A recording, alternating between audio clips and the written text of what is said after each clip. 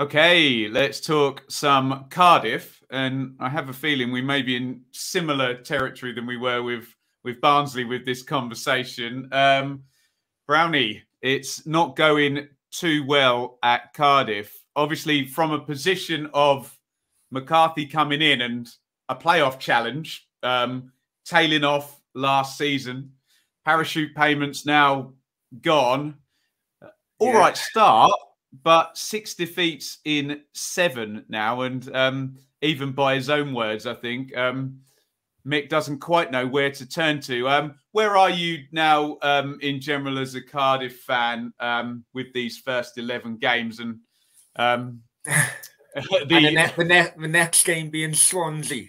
Oh, stop it. Yeah. Well, talk to me about the first 11 first and yeah, no problem. Where Mick actually stands here.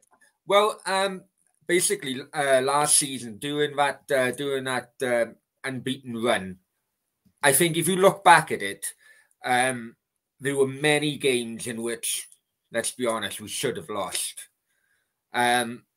Towards the end of last season, I think Worthington started to come get onto the wall. We had many loan players, and this is a problem with loan players, is that you can't really forward think when you've got loan players coming to the end of a loan in the summer. And the kind of way forward have gone from an attacking midfield threesome to basically looking at Everton 1995, dogs of war in the middle of a park with nothing, no fright. And as a result, Kiefer Moore is not getting a service in which he did last year. And this is another thing, Benjamin. Against West Brom, and it was a horror show. I'll be honest with you, absolute horror show. He played 5 centre-backs. He dropped a recognised right-back, or what you would call a recognised wing-back these days. He dropped a recognised left-back, or what you would call left recognised wing-back. But if you're having 3 dogs in the middle of a park, you need to have bombers going down each wing to get some kind of outlet. And he, by putting 5 across the middle of across the defence, he's taken away that option. Absolutely bizarre tactics the last 2-3 weeks. Interesting. So the first question that's popping into my head is, obviously you were promoted in 17-18 with, a quite direct manager. Okay, Warnock is known for being able to sort of let flair players play a little bit more than McCarthy is. But it was, Gunnarsson and Morrison, long throws and things of that nature. What is the big difference between a pragmatic side that literally finishes second and gets promoted under a Neil Warnock, per se, with a few of the same players still around, and what Mick is attempting to do now with Pack and Volks and, the big guys, Flint and Morrison up from the back? What's the difference? 2 things, really. Players are getting older.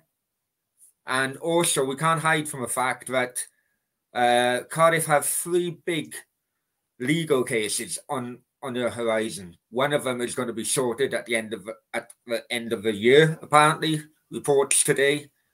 And that could cost the club upwards of 30 million. It really is worrying as a Cardiff. The case involving Emiliano Sala, that's coming up by the end of the year. And I just wish that Vincent Tan would just admit at least part responsibility with the insurance to come to an agreement, pay it out. Some people, money men, they're so proud, I think, that it's been going on They haven't come to an agreement. It's now going into the European court. If we lose that, you're talking 30 million plus legal fees. Could be another 5-10 million. Incredible. So some off the pitch stuff going on there. Let's try and be vaguely positive then. Can you pick out a player or two who has carried their way? Obviously, Flint was, I think, the top scorer in the whole league at one point. Yeah. Giles has put numbers on the board with assists. You mentioned the dogs in midfield. They do give you some output. If you could pick out one player who has carried their weight, who would that be this season? Without doubt, Ryan Giles. He's on loan from Wolves, formerly on loan at Coventry and Rotherham last year. I call him a Deliveroo cyclist on the football pitch, basically because he can deliver a pinpoint cross from anywhere.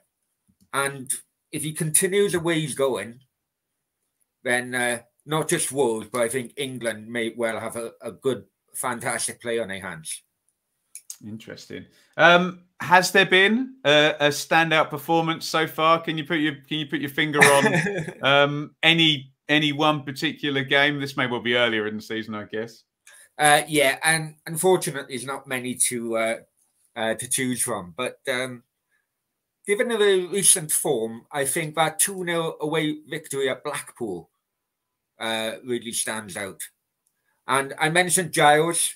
Second goal, I really highly recommend people would go and watch Kiefer Moore's second goal. From one end to the other, Giles crosses it over and a bullet header, Kiefer Moore. Decent header as well, wasn't it? Wasn't just to hit it on the head and in the net, was it? Guided it into the other corner. Yeah, and the build-up as well. And unfortunately, after that game, things just started to go downhill, really. Yeah, absolutely. Who do you think, and you can include the management in this, I've got written down more needed, and that could be a Kiefer Moore up top. That could be, wide players. Who do you want to see more from, essentially, going forward if Cardiff are going to, improve their output? I'd say Captain Sean Morrison, if I'm honest with you. He's lost a yard of pace, really, due to his age. But his poor performances are coming at a time when the team really needs a leader, a captain on a pitch. When things are down, rallying the troops, let's get going. When we go one goal down, we really struggle to get back on our feet, really. And we crumble quite easily. Interesting. Morrison's one who you would consider as being one of the more consistent players, not just at Cardiff, but as a centre-back. Yeah. One of the better centre-backs in the division, in my opinion, I think. Yeah. He may be carrying an injury, but if that is the case, the club should come out and tell the fans tell the fans the truth. Right, you haven't got a lot of headroom with this question because I'm asking everybody if I speak to you at Christmas, higher or lower. Cardiff currently in 20th spot, so everything would kind of point towards if they play their form and their size and their squad talent, they would be higher than 20th. I'm hoping they'll be higher because by Christmas, I'm hoping McCarthy would be sacked, and then we can have a proper manager playing proper football, not just 1980s hoofball, or as Cardiff fans call it, Mick ball. It really is shocking to watch, honestly. Was he this bad at Ipswich, Ben? I think we're going to go into chapter and verse on this over on your channel, aren't we? Yeah. There's a very kind of complex story with Mick at Ipswich. The short answer is yes, at times it was very functional. not a good watch. I remember in particular, I'll tell this story on your channel as well. Yeah, okay. Sitting at Bolton, watching Mick McCarthy versus Phil Parkinson, literally just shouting at the sky because it was so dull. I was, you know, where you sat there and you're freezing cold and you're thinking, what am I doing with my... What am I doing with my Saturday? There's a cinema just around the corner there. I could be sat in the warm with some chocolate watching a movie. You know, it's could be great. But you know what us football fans are like. Yeah, but no, in deference to Mick at Ipswich, the first part of it was brilliant. And I suppose in microcosm, in the short term at Cardiff, the first part was also brilliant. But obviously the first part at Ipswich lasted 2-3 seasons. It did then tail off, but you can make lots of arguments at Ipswich that he was put in a position where the club wasn't well run and he was having to hold it together. And from what you're saying about off the field stuff, not that it's not being well run, but there is other stuff in the background that... Oh, yeah, without doubt, without doubt. I've been crying out for Cardiff to have a director of football for many, many years because the ownership... Mick won't want that, will he? No, probably not. Probably, maybe I'm forward thinking when I say that.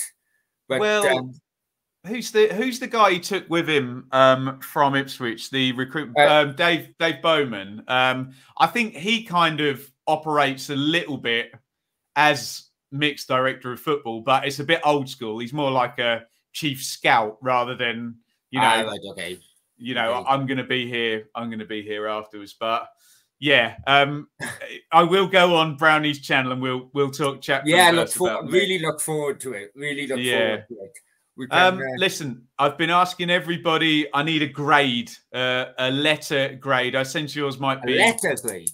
A fairly low one. We won't let you go any lower than E. But how would you grade the start of the season and the first 11 games? So A would be the lowest then, yeah? No, A would be the highest and E would be the lowest. Right. Try saying this with a speech impediment, but X. That's tremendous. Right? But X. Now we got Swansea now next time up. If we lose that, it would definitely be a Z. A Z or an X. Not confident there. Brownie, brilliant stuff. Give your channel a plug, and I'm going to go on and try and calm you down about Mick. Yeah, give your channel a bit of a plug. Yeah, no worries. Many thanks for having me. Congratulations on being a dad as well. Oh, thank you. Thank you very. There is more important stuff than footy, isn't there? It's Football with Brownie. Football with Brownie on YouTube, on Facebook. Come join the conversation and let's chat. Brilliant stuff. Thank you very, very much, Brownie. And we'll watch closely what's happening with Mick and with Cardiff.